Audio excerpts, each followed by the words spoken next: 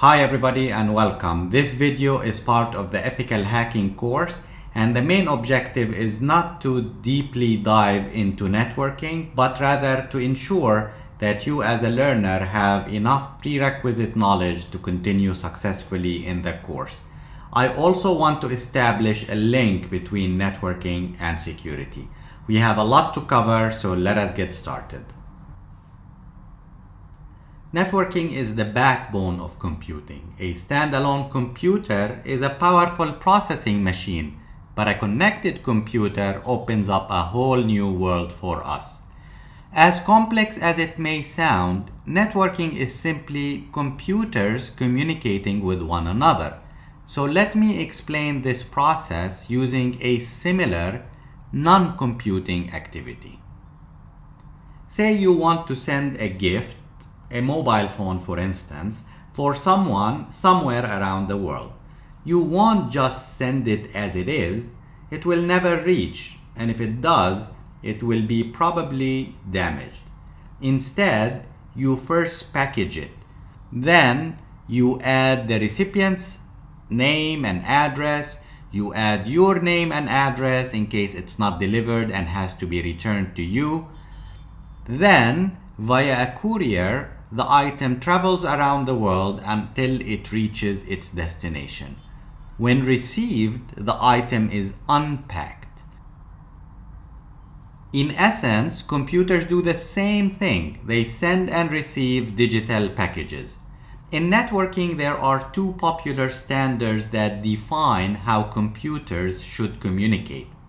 Number one, the OSI reference model that has a stack of 7 layers, and number two, the TCP/IP stack. This particular model was developed by the ARPANET project, which then gave birth to the internet. In this course, I will be referencing the TCP/IP stack. Although they have differences, at their core, both models do the same thing, and that's why we can map them like so. I mentioned the word stack a couple of times, so let's examine the significance of this word. In computing, a stack is a structure that has two important characteristics. Number one, the lower layer provides support and is needed for the layers on top of it.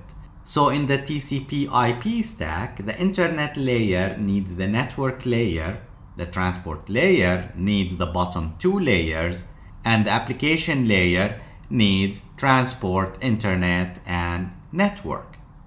Number two, when we use a stack, we start from top, kinda like a stack of plates in your kitchen. When you want to take a plate, you take the one on top. In networking, we use the stack when we start communicating. The data flows from the application layer down the layers. So let us see what the function of each layer is. The network layer is responsible for the physical connection. It can be wired or wireless, for example. At this layer, we have the Ethernet protocol, and in terms of data, we have the MAC or the physical address of a computer. The internet layer is in charge of addressing and routing. At this layer, we can find the internet protocol, but also the address resolution protocol, ARP, and the internet control message protocol, ICMP. ARP will be covered in another chapter. ICMP is a support protocol that we often use to troubleshoot connections, for instance when we use ping or the traceroute utilities. The transport layer is in charge of host-to-host communication, including things like segmenting the data and handling things like flow control and multiplexing. While there are several protocols that can be found at this layer, for our course, it will be one of two, the Transmission Control Protocol, TCP, or the User Datagram Protocol, UDP. And finally, the application layer is the layer closest to us, people. Typically, we would use an application like WhatsApp or a web browser, for instance. And depending on the app itself, a different protocol would be utilized. And from this layer, our data or message would flow down the stack. Needless to say, there are many protocols in this layer. The following are some examples of application layer protocols, and of course there are a lot more. There are two main communication architectures in computing: the client-server model and peer-to-peer. The client-server model is the more common of the two. One popular example is web communication, which uses either HTTP or HTTP secure, HTTPS. Web communication is simple. An HTTP request is sent to the server using one of the available methods in the protocol. The server would then respond with either the resource, the web page for instance, or an error message. There are different methods available in HTTP. The most common are GET, which is a client request for data, say for the home page of a website for instance. This happens when we click a link. We are using the GET request. There is POST, which sends data back to the server, such as our registration information or login credentials. We fill them in the form, hit that submit button. We are most likely using the POST method. Number 3, PUT, which uploads resources to the web server, such as an image, let's say. And finally, delete, which removes resources from the web server. The following is an HTTP header that I captured using a tool called Wireshark. In the HTTP request on top, notice the GET method, and in the HTTP response at the bottom, notice the 200 code with an OK from the server. Another example of client-server communication is email messaging. The communication model in this case is a little different. Here we have different protocols with different specializations, meaning sending or receiving messages. The SMTP or Simple Mail Transfer Protocol, listening at port 25, is responsible for sending messages. What it does, it pushes the received message to other servers that would be responsible for delivering that email, namely a POP3 or an IMAP server. POP3, or the Post Office Protocol version 3, pops messages to the recipient on port 110. It does not keep a copy of the message. An IMAP server, on the other hand, operating on port 143, would retain a copy, and only when you delete a message, the server would synchronize and delete that copy. Different organizations use different servers, but this is all invisible to us, and the server type doesn't really matter.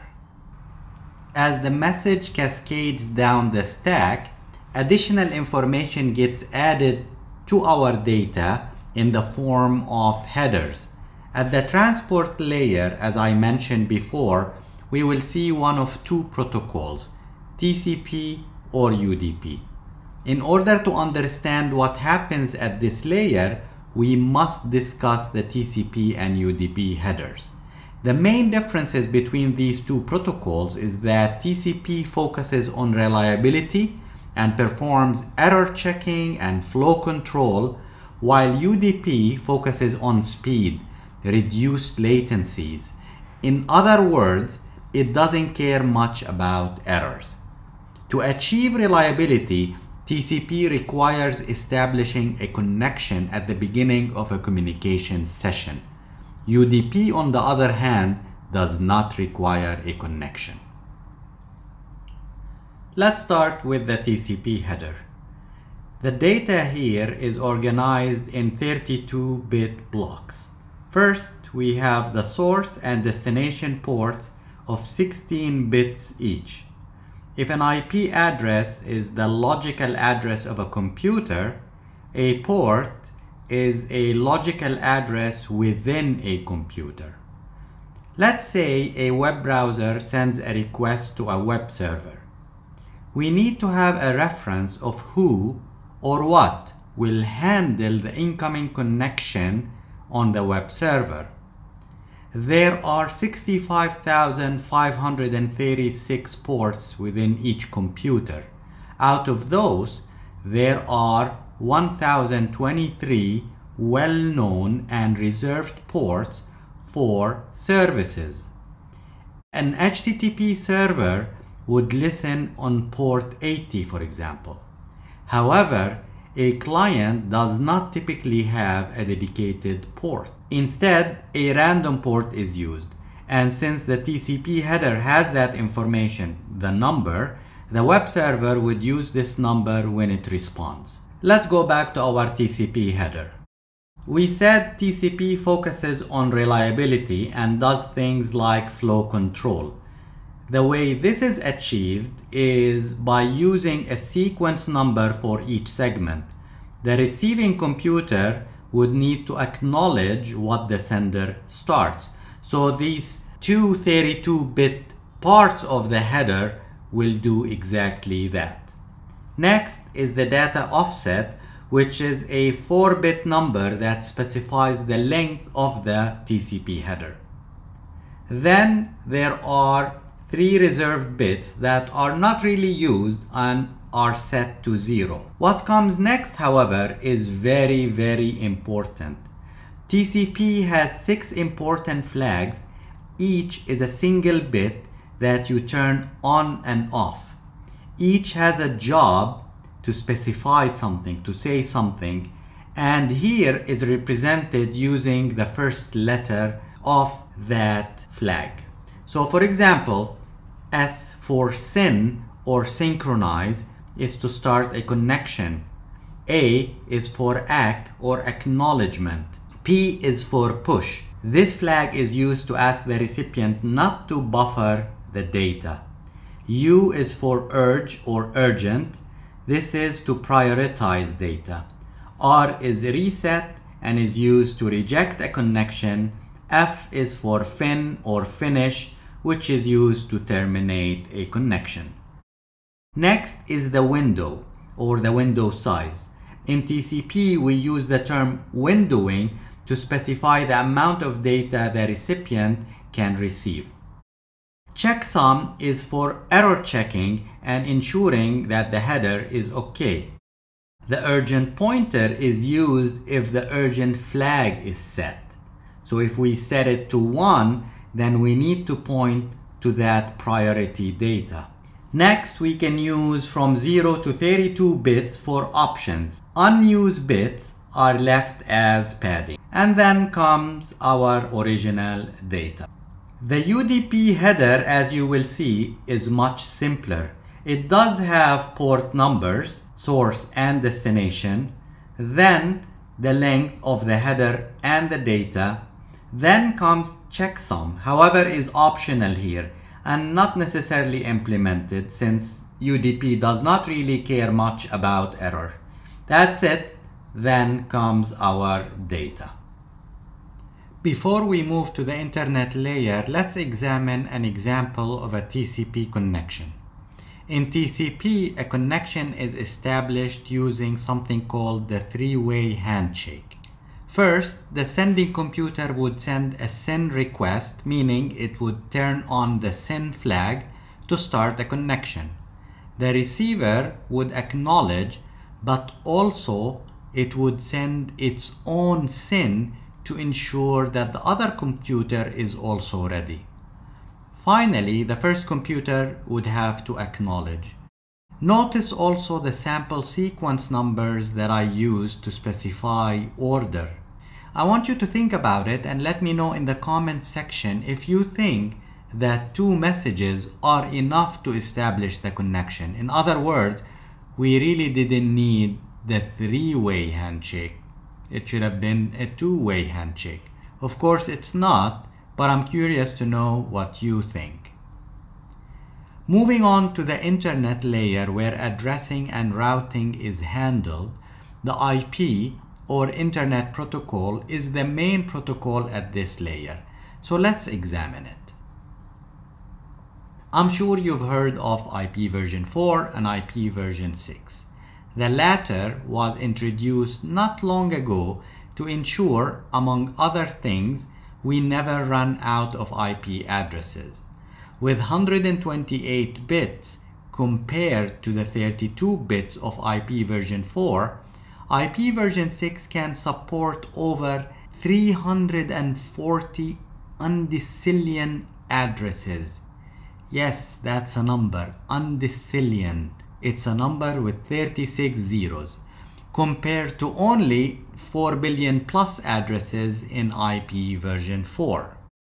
IP version 4 has 4 octets or bytes and is expressed in decimal or binary using the dot separator, as you can see in the example in front of you, 192.168.44.128.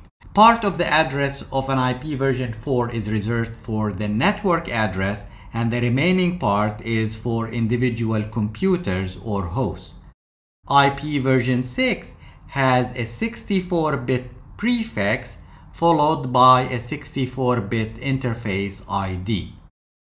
To understand network versus host addresses, think of an actual physical address. We have the general location, like a country or a city, and then we have the house address within that location. As an example, in the UAE, there are around 4 million house addresses, for example. The UAE here represents the network address, and each one of these houses would be like a host. If we use additional information and specify the city, so Dubai in the UAE, then we will have less house addresses, and so on. As you can see, we have network addresses and host addresses. The top one is called class C or /24. 24 here represents the 24 bits reserved for the network. So 8 plus 8 plus 8 is equal to 24. Class B network, the middle one, is /16. 16 bits for the network. When we say /8, that means only 8 bits are reserved for the network, and that's a class C. You will also notice as we have less space reserved for the network, we will have more space reserved for the host addresses. So in a class C network, for example, we only have 8 bits for host.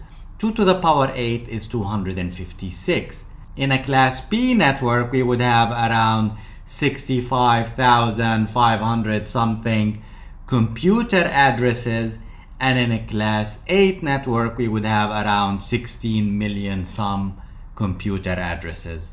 You can do the math. Class A networks are reserved for large corporations and governments. Class B networks are assigned to also large corporations and internet service providers, for example. And there are more than 2 million Class C networks available for small businesses and home use. There are 2 other classes, Class D, which is a multicast class, and Class E, which is reserved, that are available in IP version 4. Also notice the most significant bit on the left for Class A, which is 0, Class B, which is 10, and Class C, which is 110. What this means is that there is a range for these networks. So for Class A, it starts from 0.0.0.0, it ends at 127.255.255.255, and so on, as you can see right here in front of you on the screen. Again, it is recommended that you know how to do the conversion between binary and decimal and vice versa. If you do, then you will be able to calculate it yourself. Go ahead and try it and let me know if you have any questions. Two more concepts and I will conclude this lesson. IP version 4 supports 3 types of transmissions. Number 1, unicast transmission, which is sending a packet from the source to one destination IP address only, as you can see in this image from Cisco. Broadcast transmission is sending a packet to all other destination IP addresses in that network. And finally, multicast transmission is sending a packet to a group. We call it a multicast address group. And finally, there are 2 types of IP version 4 addresses: internal or private addresses and external or public IP addresses. Through a concept called NATing, NAT stands for Network Address Translation, we can translate private IP version 4 addresses to public IP addresses. So imagine the IP address that you have at home. It's probably something like 192.168, etc., etc. This is a Class C network. Somebody from outside cannot see this private address. What they see is your edge router, your router that stands between your internal network and external network. This is it for this video. Thank you for watching.